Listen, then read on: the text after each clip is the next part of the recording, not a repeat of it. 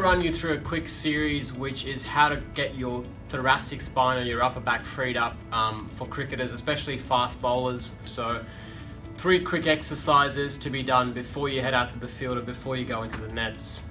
So I've got the foam roller here behind my back, and the foam roller is situated exactly in line with my shoulder blades. I've got my hands supporting my head and neck, and all you're doing is you're taking a big breath in with your elbows together,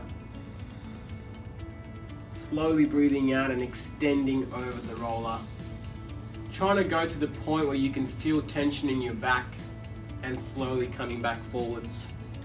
And you want to spend about 10 to 15 repetitions in that spot, and you can kind of move it slightly above and below the base of your shoulder blades.